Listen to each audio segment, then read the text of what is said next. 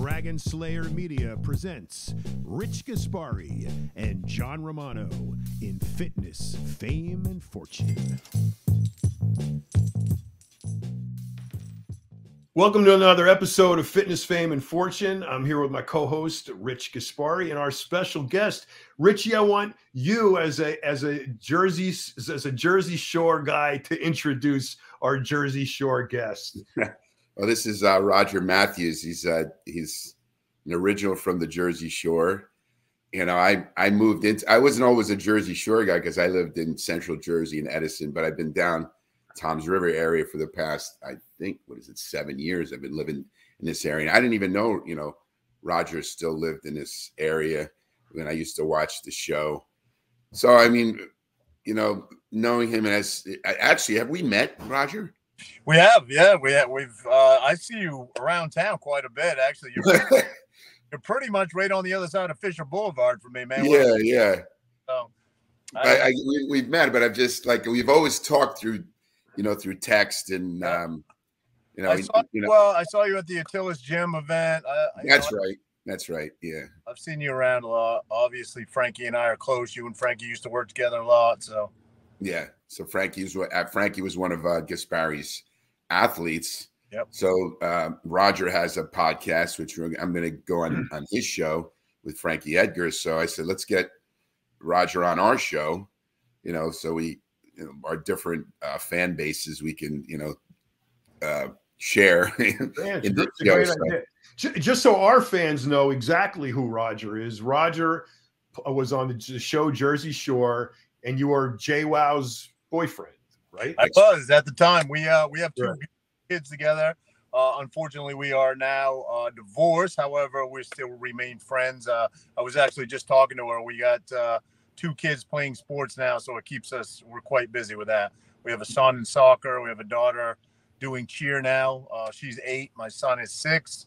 So yeah, we're you're. Sometimes relationships don't work out, but you're forever parents, and you're forever got to go co-parent, So.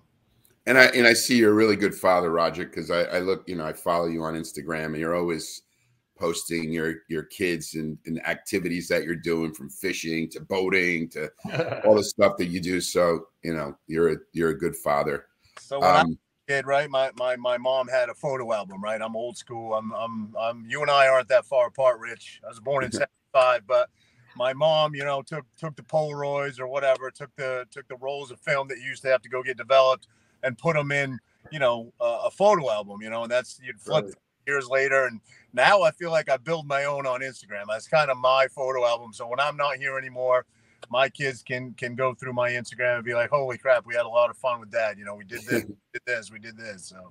So cool. Now, what about the episodes of Jersey Shore? Are you going to let your kids watch? I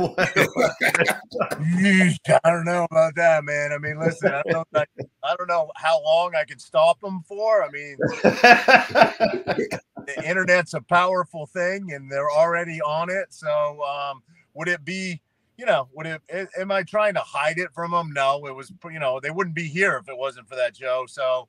I'm not trying to hide it from them, but certainly there's a lot of embarrassing things that happened on it. A lot of things. I was a lot younger. So I got to ask you, because Richie was married to a girl from Jersey. I've dated a couple of them. You were married to one. I got other friends in Jersey who are with Jersey girls. What is wrong with them? Yeah, I don't know, man. I'm a Maine boy. I grew up in a little tiny town in Maine, and I moved to Jersey. My mom's originally from Jersey. She's from up north, Rock. She's from originally, but her and my dad were married for 25 years. So I grew up in Maine. I didn't even move to Jersey until I was 22. And a big part of the reason that I moved here was because of how the Jersey girls look. The problem is they look really good, but they're really mean, most of them, Yeah, they're mean.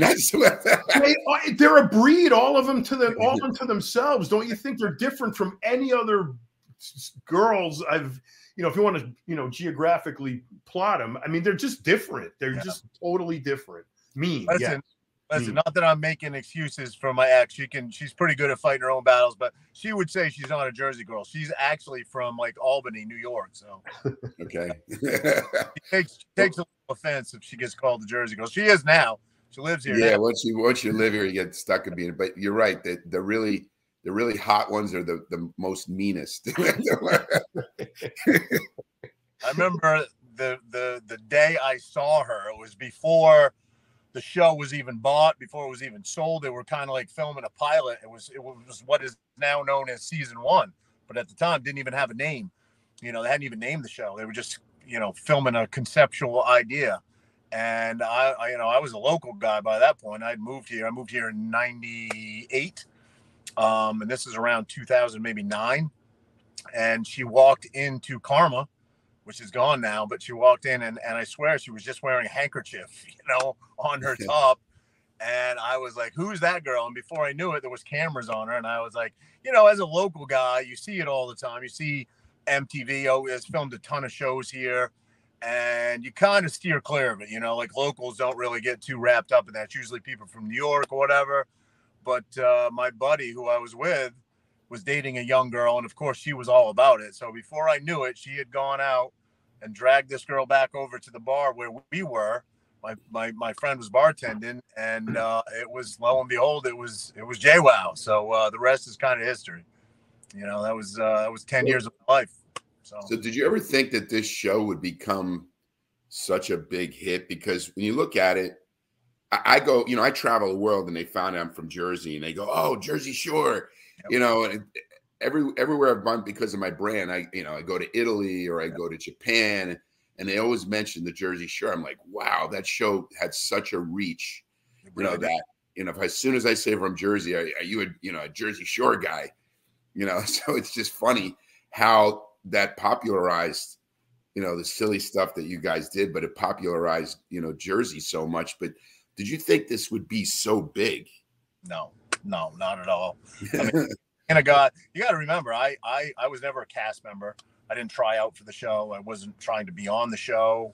But a pretty girl drew me in, and it was wrapped up with it for we were together almost about 9 years, I guess. So it was about 9 years of my life. And believe it or not, Rich, I mean, we haven't been together in 3 years.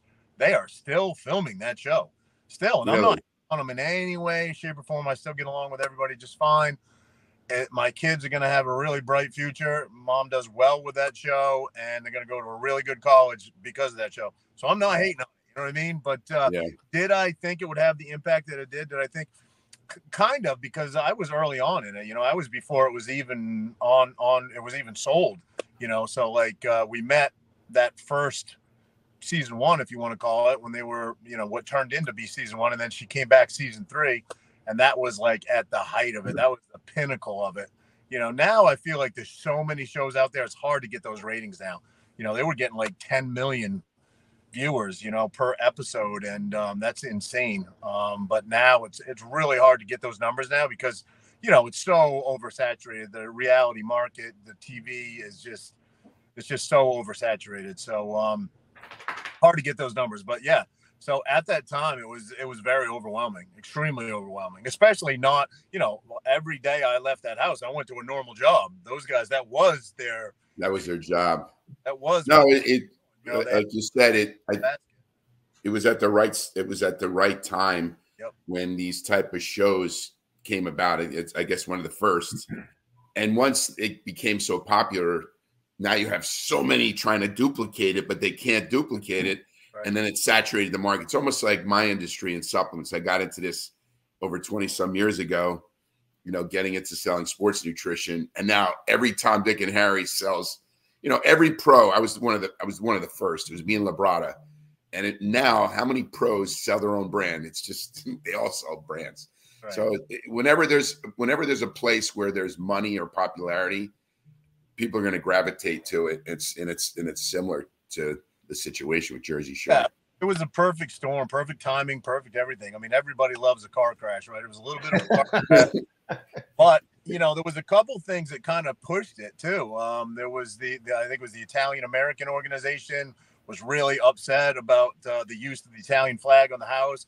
And that really, like, any publicity at that time was good publicity. So that kind of skyrocketed. That really helped it promote the show. And then early on, some scumbag punched Nicole in the side of her head in a bar. Yeah, I remember that. That like, that kind of just rocketed the show into infamy at that point, and it took off. What do you think about that Jersey Shore mystique? That I mean, there's a few places in the country where you can say they got their own aura. Miami, South Beach is one. Venice Beach out in L.A., probably Fort Lauderdale. But Jersey Shore, man, it's like there's a thing. There's a thing about it. People know the names of clubs. They know the who's fighting who. I mean, it's like, why is that? What do you think is it about the Jersey Shore that makes it such a magnet, enough to have a freaking successful reality show? I could explain it. You'd have to be from here to explain it. And when you're talking to somebody from here, because they'll tell you how to get somewhere by the exit you get off on the Parkway, right? Like, yeah, it's true. You're like, all right, well, that's a local. I'm talking to a local, but I don't know. I mean, it's Rich can tell you, like, I grew up in Maine, and I was 20, I think I was 21 or 22 when I moved here, and small town living, there was no gyms where I grew up. I mean, my high school didn't even have weights in it. The YMCA was the closest gym to me, and it was probably an hour ride away. And you got to remember, Maine winters are brutal, so sometimes you'd be driving in a foot of snow to get there, and it was kind of a crap hole gym at that. And then I come to Jersey, this flannel shirt wearing hillbilly, and I look around and everybody's going to clubs, that if you're into going out, if you're not a homebody, which I was 22, I was, but I was a skinny, tall kid, lanky kid from Maine. And I'm looking around and everybody from the Jersey Shore is fucking jacked. You know what I mean? So I got to get in shape, So like one of the first things I did when I moved here was join a gym, and I had no idea how to lift or what I was doing. I had no clue, but I kind of just figured it out, because if you're attracted to those Jersey girls that you're talking about, they want a guy with muscles, so. But that whole era, I mean, it drew everybody into work. I mean, there was a workout party scene, it was definitely big in Miami, definitely in New York, in the city. And Jersey Shore, I mean, you hear people say, are you from Belmar? Or, they know names, so. Yeah. But all the guys, definitely the difference. There are more jacked guys on the Jersey Shore out partying with their shirts off in the club than where else in the freaking world. You'd have to go to probably Europe, to find another scene to rival that. Don't you think? Sales for guinea teas and cutoff shirts have to be the highest, in the Jersey Shore area than any other place in the world. It has to be. Per capita, by nobody wears a long sleeve shirt or even a shirt with sleeve. I mean, this is a long sleeve shirt for Jersey,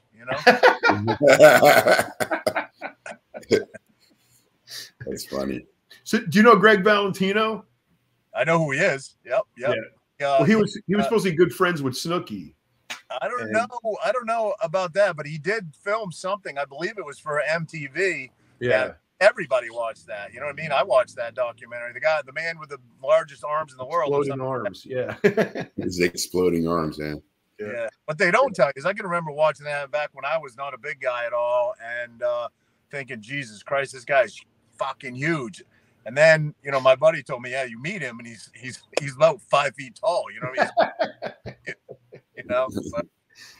It's funny. It's the rage of the short bodybuilders. But it's funny, since that show, it changed. Like, you go to, like you said, Seaside, the clubs are all gone. Yeah. I heard they wanted to do another show, and the town wouldn't allow them to do it because it just caused so much havoc in the town. So the nightlife there is gone like it was back when when that show was big. Yeah. And I don't know where the nightlife is now. Like around, well, I'm too old to go out tonight. I don't go to clubs anymore, anyways.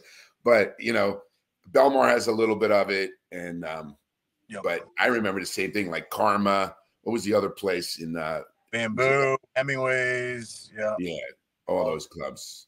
They're all. And went the way of the dinosaur. But again, you got to remember there was a number of things that happened. There was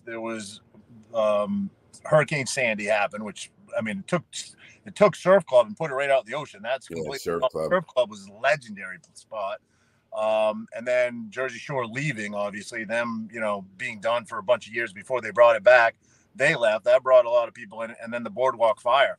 So it was like a trifecta of things that happened that really kind of killed the nightlife as we know it in Seaside. You know, you can still do that like it was. I'm sorry.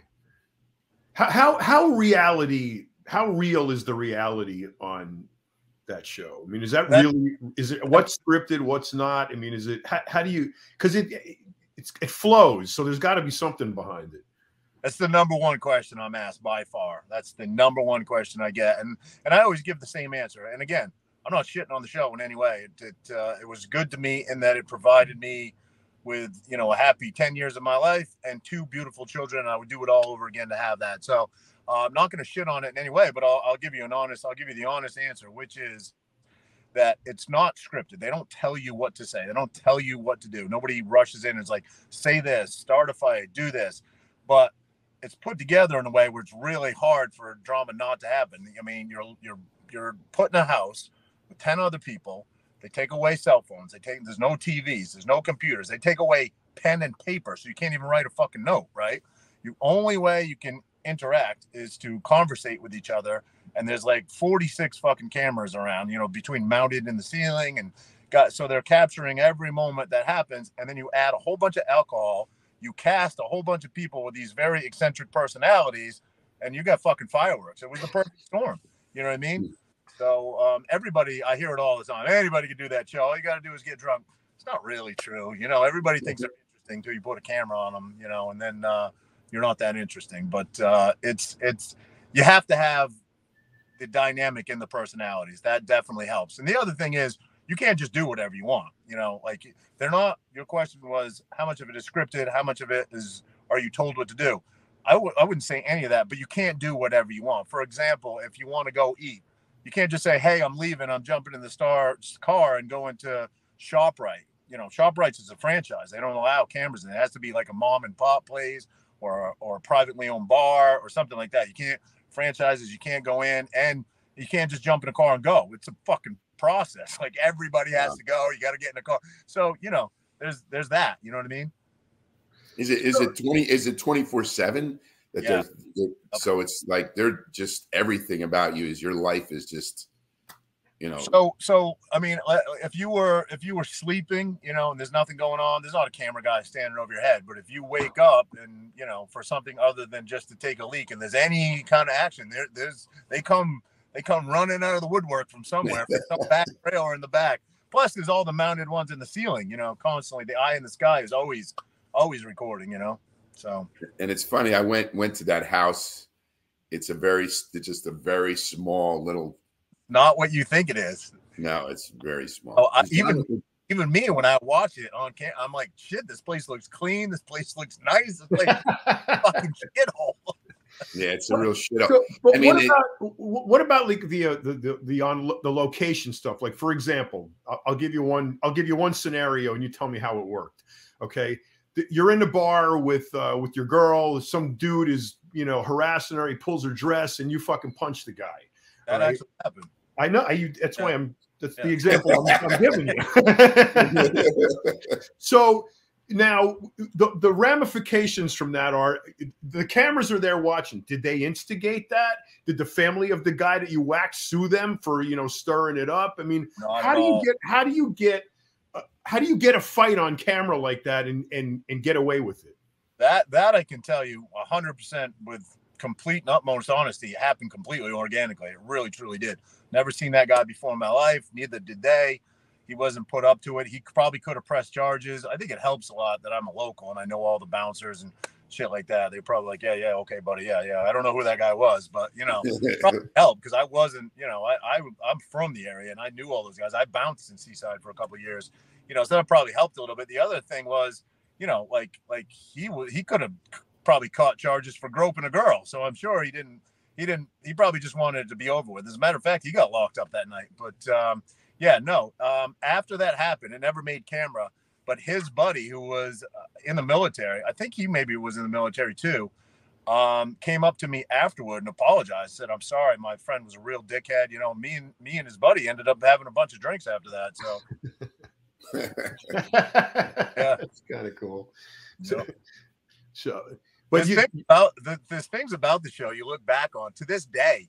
You know, I'm a dad now. Obviously, we had two beautiful children, and you know, they're my life. You know, and people will comment that remember the show because it has like a cult following and say, "Do you remember the comment you made to Jenny when you guys first met that you said you can't stand kids and you fucking hate Christmas and all this?" And I'm like, it was a joke. Like I was like if people thought I was serious, I was trying to make her laugh, and I don't think she got it, so it kind of fell flat. But I'm like, no, of course I like kids, you know. Yeah. So I mean, I heard that there was another Jersey Shore that was coming about with a new cast. I actually know because I go to LA Fitness, and one of the fathers to one of these kids that was supposed to be in the show. He's actually he's an affiliate. I don't know much more than that, but then they said they were going to do the show, but somehow the show now is being held back because of the cast of the Jersey Shore. I don't know much about it. Obviously, I'm not really involved in it anymore, but I heard the same thing, Rich. I was out.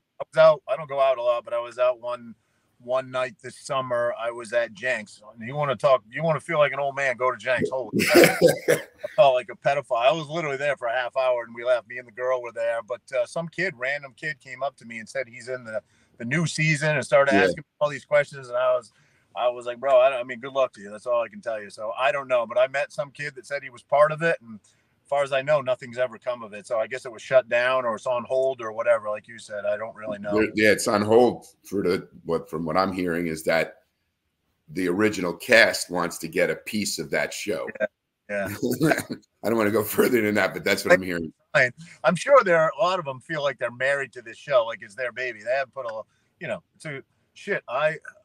2009? What are we? Almost 2023. I mean, that's a long time for a reality show. It's a long time for a reality show to be going on, you know? Definitely. So what about now? Are you guys, are you still friends with those people? Do you hang out together? Do you? No, I wouldn't say, I wouldn't say enemies. I would say that, we don't talk a lot. I used to talk to Ronnie a lot. Every time he came back to Jersey, we'd always hang out, grab some lunch or whatever. Haven't seen him in a little bit. I know he's a dad now too. I believe he's still on the West Coast. Haven't talked to him in a bit, but we used to talk quite a bit. Once in a blue moon, I'm going to Dina's son's party coming up here soon, so I'll see a few of them there. It's all good. It's all, everything's copacetic now. Everything's cool. Wish everybody well. But am I friends? No, because I'm not really in that circle anymore. Obviously, we're divorced now. But friendly, yeah, we're friendly. Yeah. So you said you worked your job.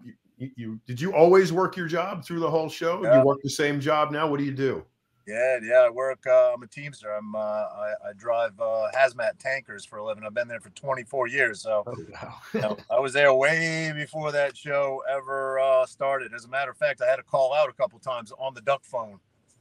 Yeah, got a little too banged up and had to pick up the duck phone and call my boss. He got quite a kick out of it that he was on TV. He thought it was funny. You're saying I just had too much to drink. I can't make it to work. I'm banged up. I'm not going to make it. Yeah. So what would you still train? A little bit. It's harder now. I mean, listen, I fucking hate excuses. That's the bottom line. You can always find a reason. So the bottom line is I'm a little lazier than I used to be, but yeah, I still train.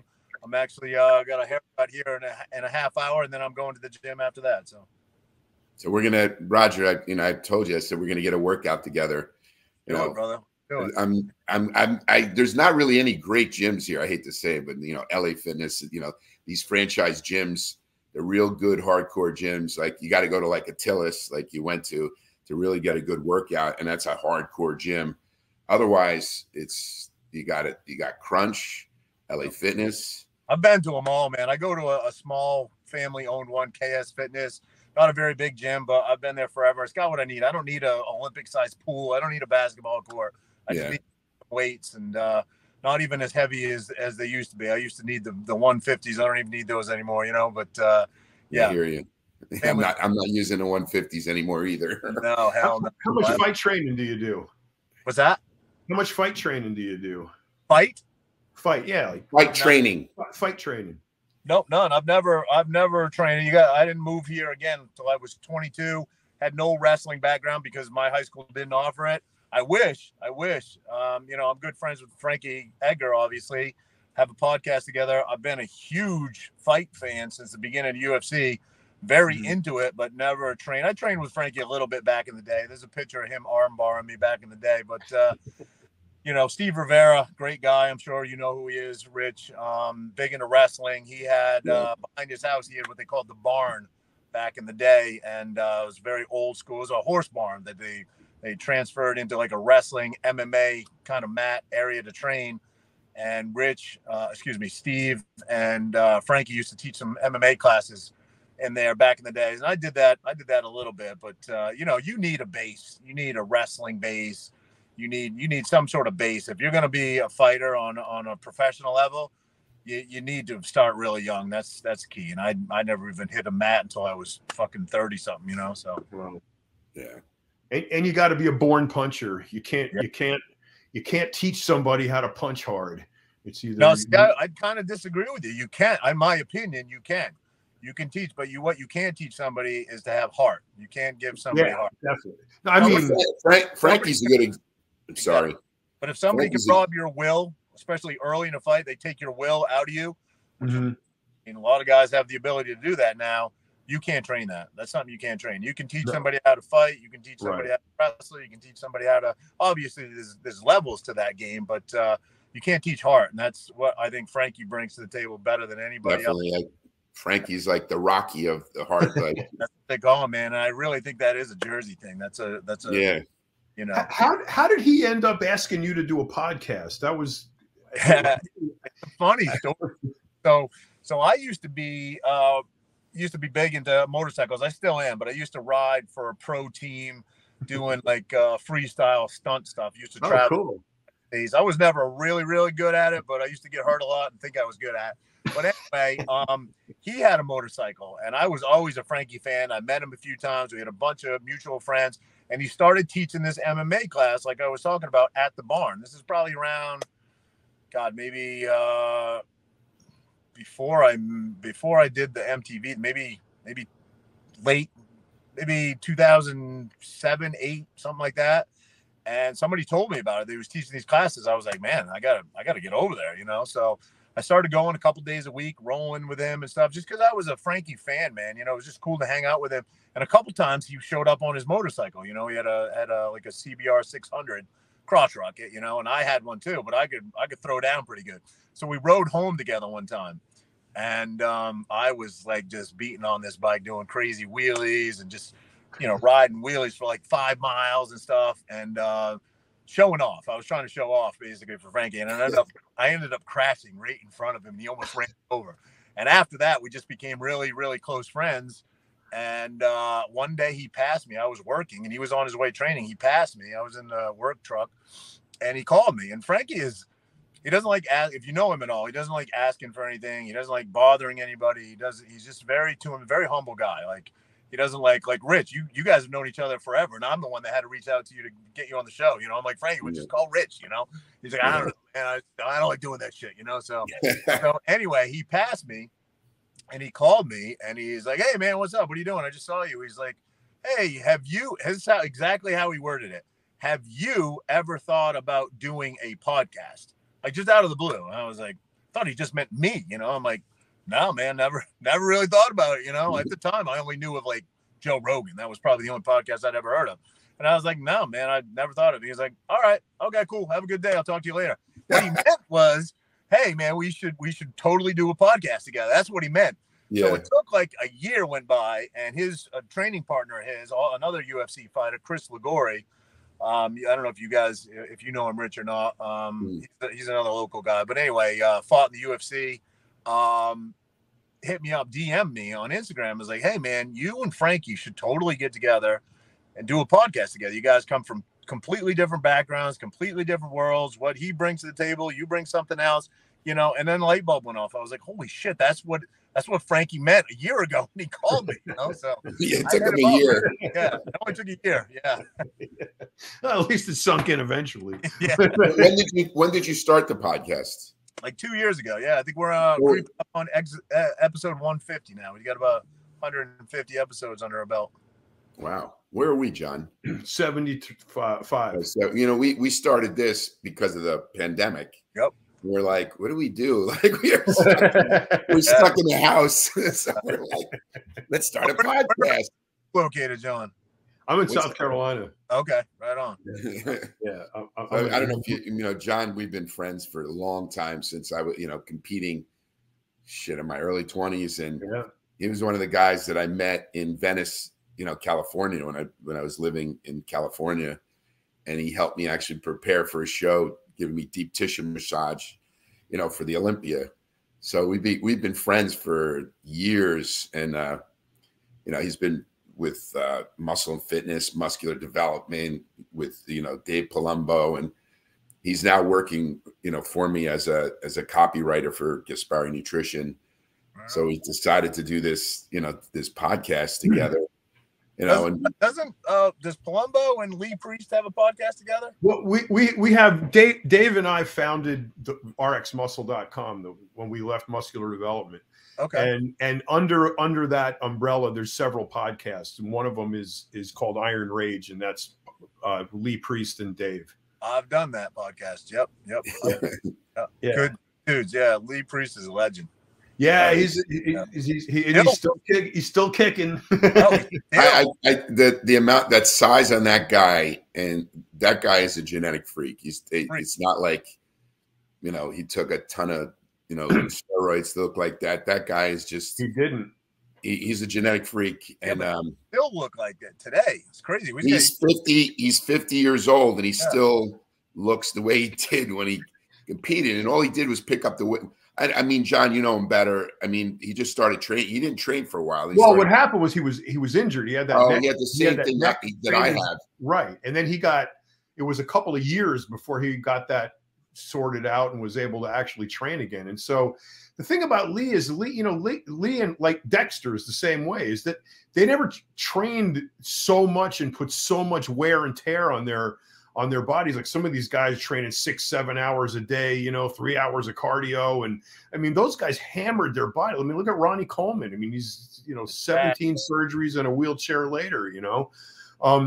The guys who didn't beat their bodies all that bad. Richie's kind of like on the cusp. He beat himself up. I beat myself up pretty bad. Pretty good. He's paying for it now. But you know, guys that, you know, that didn't, or Sean Ray, you know, he never trained that, you know, crazy and hard, and he still, you know, never got injured. There's guys who just, you know, didn't put that many miles on and were able to, you know, pick it back up. Lee, of course, add that to the fact that he's a genetic freak. He's probably myostatin negative, like Richie, and he's just ridiculously huge. I mean, he's got, you know, he was meant to be a bodybuilder, and he's really real. You know, like he's a guy that you get to know him, you just like him. But I mean, he's funny on his social media, how he just like blast people for it's what you want to say to people, but he just says it, you know. He's like Donald Trump. Yeah, he's like Donald Trump. He was still banned when I did his podcast. He was trying to get back on somehow. He didn't give that much of a crap about it though. He's like, fuck it, they'll just ban me again. He and I were banned at the same time in like 2012, 10 or 12. And he and I did a podcast together under the umbrella of VPX Sports, Jack, you know, that's Bang Energy now. This Bang, you know, the drink now. Yeah. So we had it was the VPX Shotgun Big Show, and it was Lee and I together. We were just ragging on everybody. If we had enemies then, we made better enemies out of them. Awesome, man. So like you're a Jersey, now you become a Jersey guy, just like I've been in Jersey and I've seen the world. I always end up in Jersey, you know, like, and I've been everywhere, Roger. I've been, you know, so many different countries, and, you know, I've been very fortunate to really travel with being who I am as not only a bodybuilder, but through my brand. But I always end up here, and I've always wanted to live on the water in Jersey. And, you know, fortunately now I have a house like right on the, you know, the Barnegat Bay, which I love, you know, living here. Do you feel the same way? Is this something like you're here, or would you go out to, you know, I don't know, Florida or somewhere else? I mean, John left New York because he was tired of the Northeast. There's something, you said it. I mean, you really said it in a nutshell, Rich. There's just something about Jersey. I love it. I can name a million things about it. I can't stand the politics. I can't stand the corruption. I can't stand a bunch of shit about it, but something about it, man. I call it home. I love it. You know, it's the exact opposite of where I grew up, which I also love. Very much love Maine and sort of the integrity and the people up there. I love, but I just love Jersey Shore.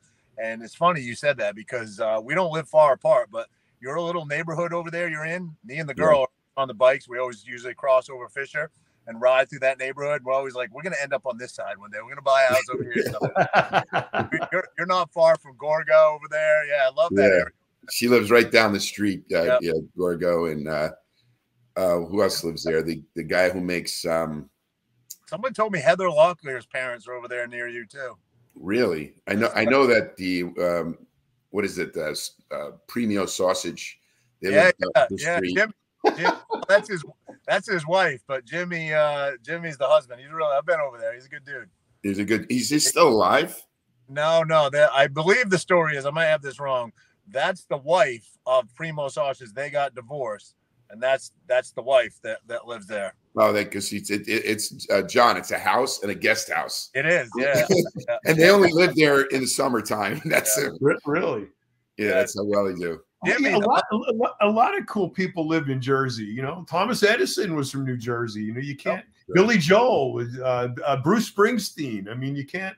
You know, you can only not. I'm a New Yorker, so it's kind of like we're taught to hate on Jersey.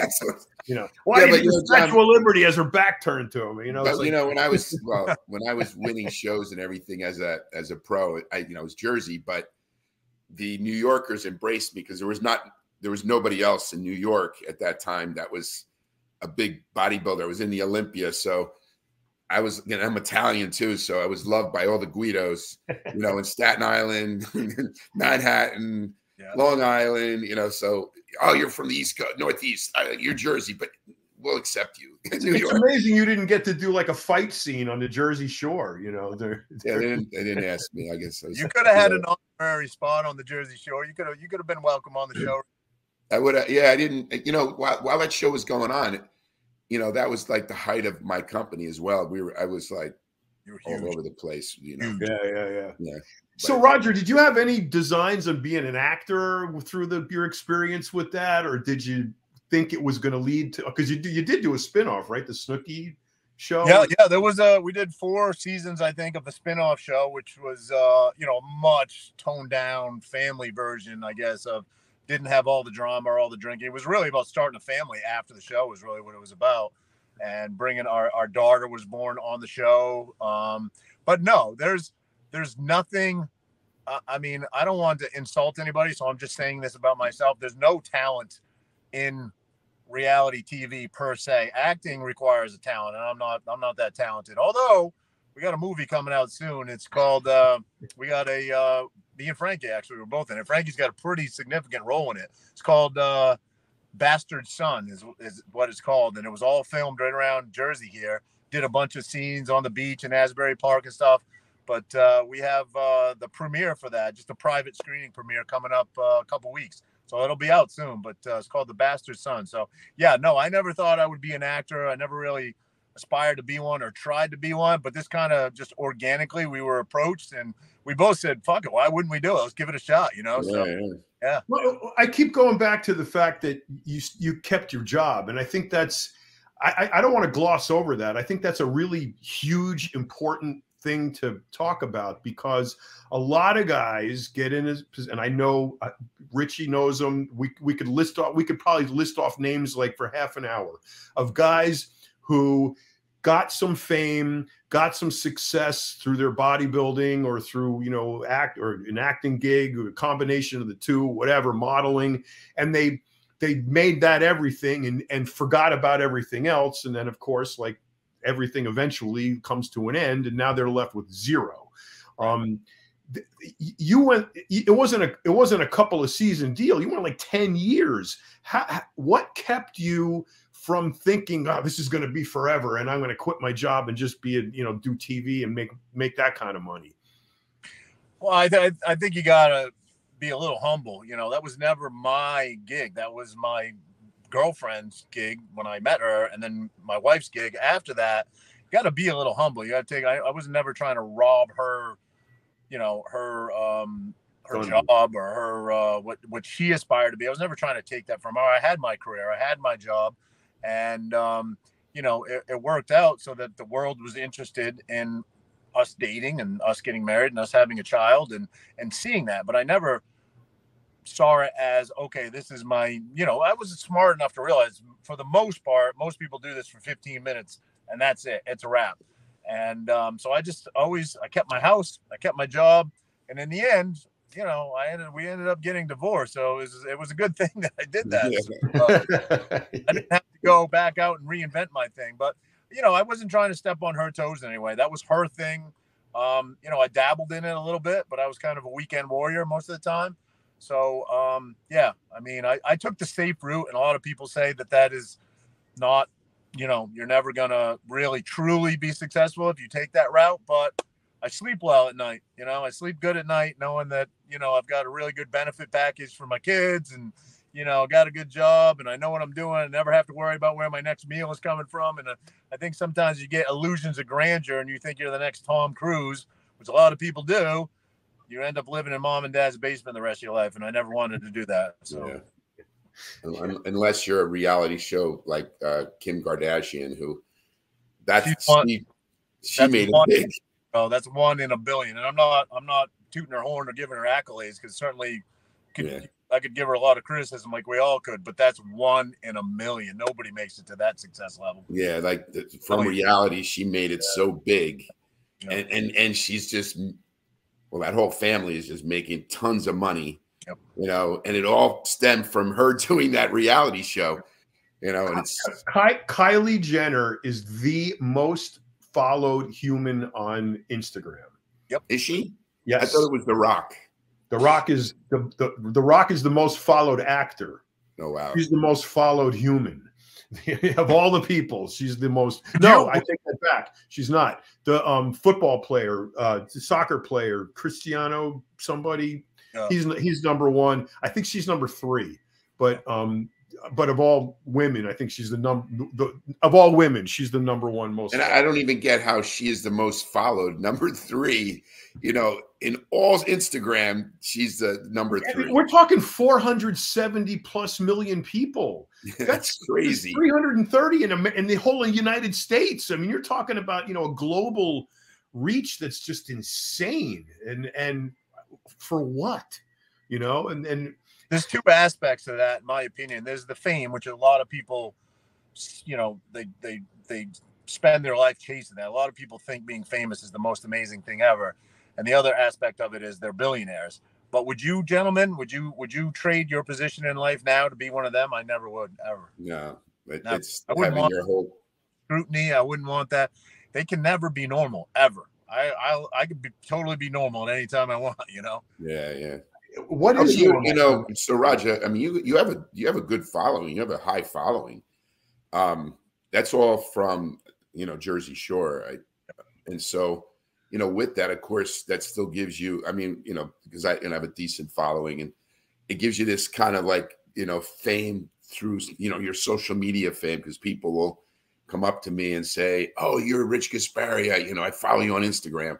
And it's a guy that, I normally have like older, people that follow me that are into bodybuilding, but then you have actually young kids that follow me because of my career as a bodybuilder, and they follow my old pictures and stuff, or they're part of the brand. But it's just interesting how you become famous through social media. It's just a different, fame. It's something all on its own. I don't even know how to describe it. It's like its own animal, and it's not always all good either. Certainly there's some notoriety of it, but also, there's no place like the internet for people being brutally cruel. You know what I mean? It's like people think that they just have the right to say and do whatever they want on social media. So, I chose to stay on board. I had a choice to make. you know, after I left that world, I guess, if you will, stay on board and stay on the internet and keep my face out there in the public, or get the fuck up, you know, off the tracks. And I chose to stay on. So, you know, it comes with a certain amount of scrutiny. Obviously, you know, after you get divorced too, there's a lot of people that want to make and choose sides and that sort of thing. And I mean, we're well beyond that at this point, but certainly it happened. And I think that you got to have tough skin. And, you know, you're a dad, Rich. I don't know if you are, John, but, you know, there comes a point where your kids get on the internet and you have to determine, you know, as a parent, what their personality type is like. And if they don't have a lot of mental toughness in them, which some kids just don't. I mean, you know, then the internet is not a great place for them. And you have to decide whether your kids, you know, ready for it or not, you know, and I'm kind of starting to experience that now. You definitely have to have a thick skin. I got to tell you, I developed a thick skin because you got to remember, I was competing on stage in underwear with people criticizing how I looked. So it was, and you know, they would criticize you. So I was like, I definitely needed a thick skin. So when you go on social media, you got these idiots making comments on your posts, and you just have to, you know, you have to laugh at it. But you're right. As a young kid, they can look at it, and there's, you know, you're seeing, you know, young kids committing suicide from, you know, bullying from, you know, social media. So it's something that I never thought of. You know, I didn't grow up in that, you know, with being on social media as a kid. Yeah, it's not something I deal with because I'm not a professional at anything. But, you know, my podcast partner Frankie, I see it with him, and, you know, I feel like I'm interviewing you here, Rich, but you know, you were at the height of bodybuilding, the very pinnacle of it, you know, and to get critiqued by average Joes that with big beer bellies and stuff, you got to have thick skin to be able to, you know, deal with that. I see Frankie deal with it all the time with, you know, these armchair fucking fighters, that these armchair quarterbacks after he has maybe a rough fight or you know, critiquing him, and you should have done this, you should have done this. And sometimes I even see it in person, and I'm like, bro, you have no business telling that man what he should or should. But you got to watch yourself, because these are your fans too. You know, you gotta have to take it with a grain of salt, because they are the people at the end of the day that made you famous. You know, so it's a tough line to walk, I'm sure.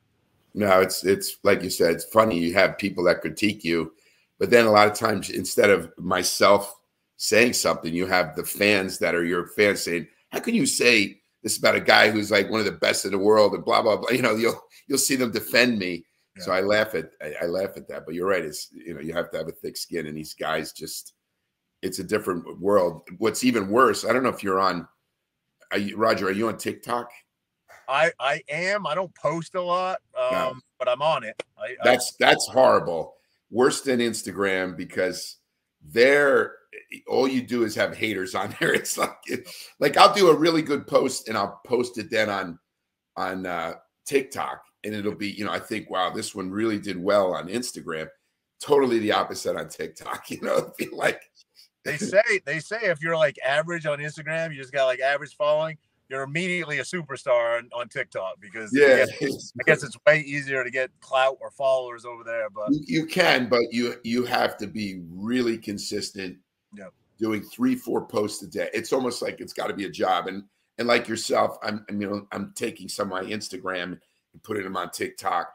I was doing, like, you know, personal ones for TikTok. I go, I got to work and stuff. I can't just be doing 4 TikToks a day.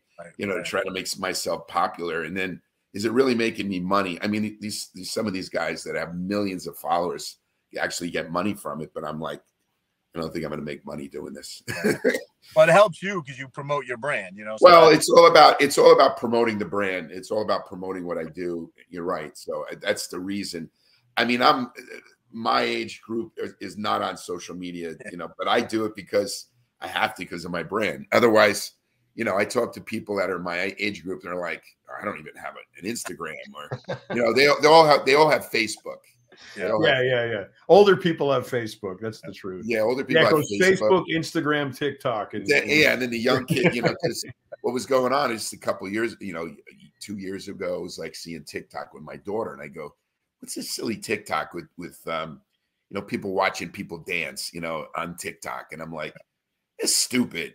But now I'm looking at it, it's become a very powerful tool in marketing, your brand or whatever you're doing. It's not a joke anymore, where TikTok has become much more important to use as a social media tool for any business. Now you go on there, there's many ads on there.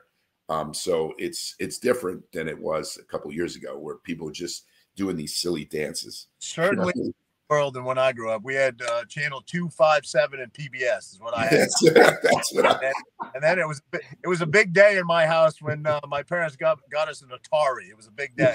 Yeah. Damn, that's everything that I dealt with. So I thought I was living in the future playing Frogger, Yeah. Remember when cable first came out? We went from the antenna to cable. Do you remember that? Yeah, I talked to my son about those pivotal changes in human history, like the invention of, he doesn't know what an 8-track is. Ask anybody, people what an 8-track is. Well, how about the phone mounted to the wall with the 20-foot cord that would get all tangled up and half choke you out when you're on it? Right. And like the first cell phone was like a car battery with the phone attached to it, with a handle. Anyway, so you grew up in Maine. Did you grow up in the city, in the country? What was your childhood? What was that? A tiny little town called Cherryfield, Maine. There's about 800 people in my town, and that was, I was born in 75, and there's still 800 people in that. The same 800. Not one bit. I grew up hunting, fishing, very much outdoors, riding quads, dirt bikes, all that sort of stuff. There was my town was called Cherryfield, but there were 7 different towns that went to my high school. So 7 towns in high school, and there was only about 350 kids in the entire high school. So you grew up then with the classic work ethic that, Richie and I were slaved into at a young age, right? So grew up working for my dad, pumping gas from the time I was old enough to walk till all through high school. And then when I graduated high school, I wasn't sure if I wanted to go to college. So my dad said, "You're going to Alaska working on a fishing boat." So at 18, I was in the Bering Sea working on a fishing boat. Wow. That was kind of cool, huh? Yeah. Yep. Did you get seasick a lot? One day we had massive swells, and you literally could stand on the wall for a second. I got a little sick, but you're working. They don't care. They don't give you off. I worked on wasn't very glorious. That show, the crabbing show. Yeah. Deadliest Catch. Deadliest Catch. Everybody fell in love with fishing in the Bering Sea from that show.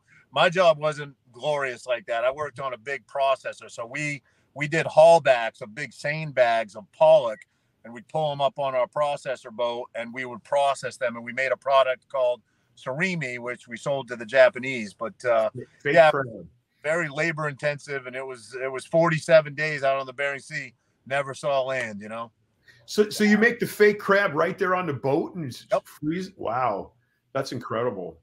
And you don't go in like the crabbers go. The crabbers fish for maybe a week or 10 days or 2 weeks, and they go in and offload. We stayed out 600 miles off of Russia, in the middle of the Bering Sea. We were out there for 47 days, my first trip that I did. And we would offload right at sea onto Japanese tramper boats and go right back to fishing. So you didn't see land for a month and a half. Isn't it funny that fake crab and real crab comes from the same place? One's a fish and one's an actual crab. One's a lot. What kind of fish is it?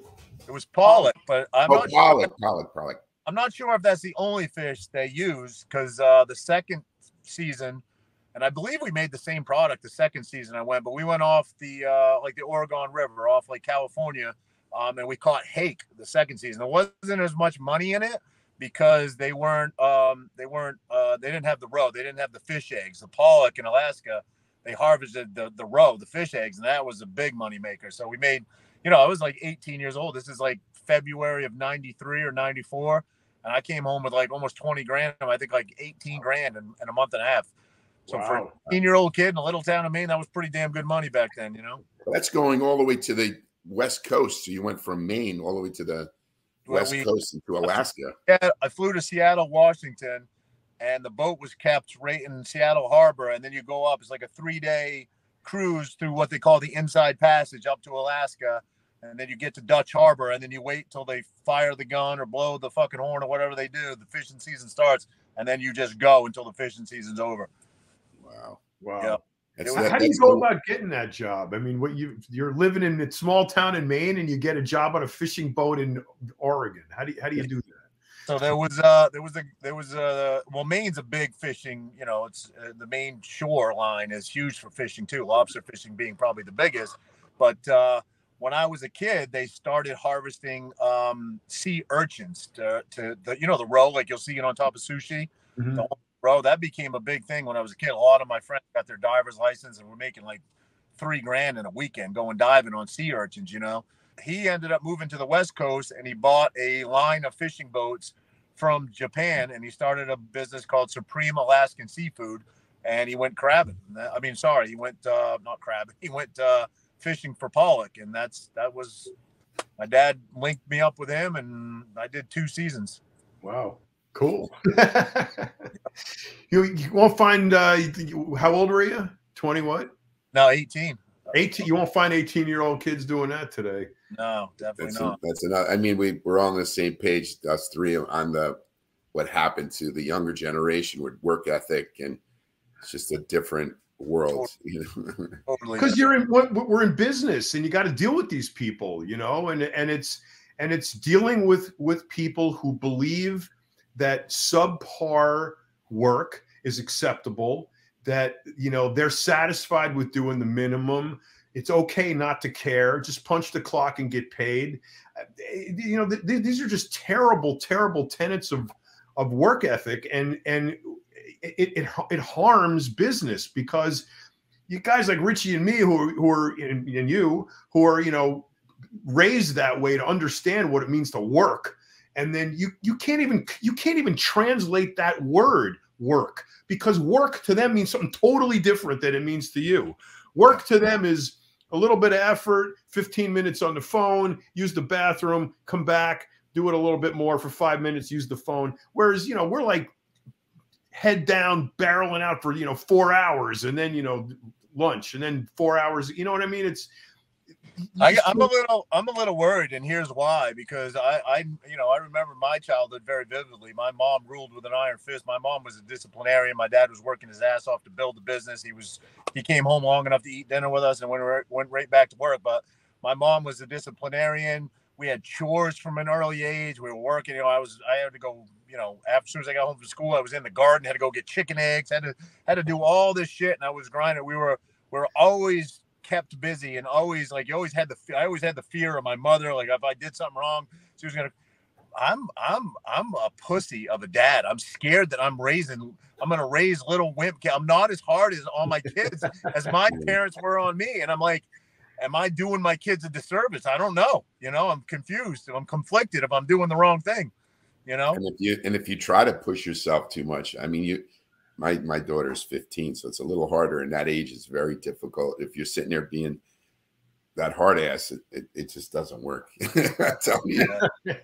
Well, it depends on where you started. I mean, you know, if the only memory they have of you is a hard ass, it's hard to be anything else. But no, it's challenging today. I mean, every time we get a guest, or, you know, run into somebody who's like close to our age and has been, you know, raised in the same, or has the same, we tend to end up having the same beliefs, the same values. We're on the same page with a lot of things politically, and socially. And it just, I think it all just goes back to that. I mean, we were raised like Americans, you know, hardcore. That's another thing I tell John. You know, John's from South Carolina, very conservative. And I say, you know, you got Jersey, which is a liberal state, but then where we live, Roger, is very conservative. I go, this is like, County, baby. It's like we're our own state within our state. I love it. It's like, you know, some people that come here to visit me, they're like, wow, this is really conservative. Like, and this is Jersey? I go, yeah, this is just, cool. This is a part of Jersey that's separate from all the rest. It's the best kept secret, and I want to keep it that way. Yeah, you know, that's what we say. Our county. That's what we say here in Lexington. Don't tell anybody. We don't want any more people moving here. Yep, exactly. Yeah, but it's been really cool to have you on the show. Yeah. Appreciate you guys, man. Thank you for having me on. It's been fun. I'm excited to get on your show. I think we're going on in when is it? another couple of weeks, right? I'll look on the calendar, but I don't think you're not next Tuesday or not next Tuesday or the following Tuesday. I believe you're on. Yeah, because I got to go to India, so it's right before I go to India. Yeah, but very cool. Thank you so much for being on the show, and like I said, we're gonna get a workout together. One of these days. That'll be awesome. And I'm excited to get on the show with you and Frankie. Yep. So to have you on. I appreciate you guys. Thank you for having me. Thank you. All right, guys. With the end of this show, it was great having Roger on, Rich. We don't usually get people from your neck of the woods. So no, I just thought it was interesting, to get Roger, because we communicate, through Instagram. I've gotten his number, then we started talking, and I don't know if you know, John, I'm doing I have a documentary that's getting released.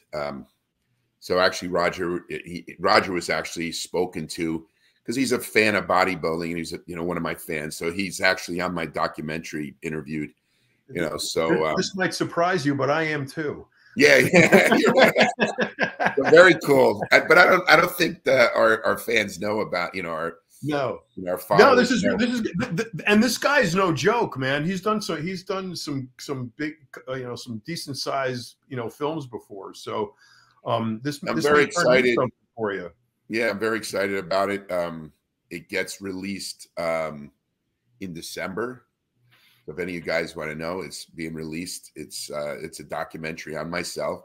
John was interviewed. Well, you were interviewed, so I didn't even know that. In fact, he said my description of you was the best of anybody's that he interviewed. So Roger was also one of the people who was interviewed, more cool. So from outside, because we've never hung out, but I guess from what he portrays me at, he's from Jersey. I'm from Jersey, so then we got to talking, and that's why I said, let's, we'd love to get you on the podcast. I know you're not, in bodybuilding, but he has a really big following from the Jersey Shore, and he is a really nice guy, as you can see. Yeah, he is, and just that affiliation with Jersey Shore, I think, this guy's going to be an asshole.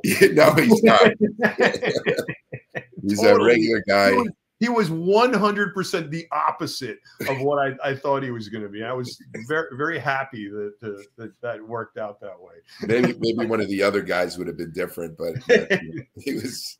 Well, because you don't know. I mean, that's why I asked the reality question. It's like, is that an act? Is the situation really like that in real life? Now you realize that it is them. It's really them. Yeah, it is really them. But but like the comment I made about the Jersey girls, man, it's the truth. Yeah. I mean, and that show punctuates it. It really does. Anyway, sorry, Jersey girls. Thank you, guys. I think this was an interesting show, and this was a good different from what we do, but it's like I said, I love to bring in different guests. And I have a couple other different guests that we're going to have, John, that I told you about. So it's going to be really cool to go outside the box and just our bodybuilding, friends that we normally have on the show. Well, I think it's good that we do that and broaden the scope, because we should be able to talk about anything. Like Joe Rogan, for example, has over 10 million people watch that show. That's more than cable news put together, all of them, CNN, NBC, CBC, MSNBC, Fox, all together don't equal what the reach that he's got. And he doesn't have a niche. He talks to everybody about everything, right? He does. Yeah. And I'd love to get on that show. I'm actually getting on a podcast, and we'll probably make this show a little long, Value Entertainment.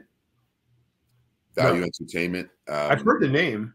It's the guy. He's interviewed Mike Tyson, Shaquille O'Neal. The guy, Bet Davis is his last name. The guy.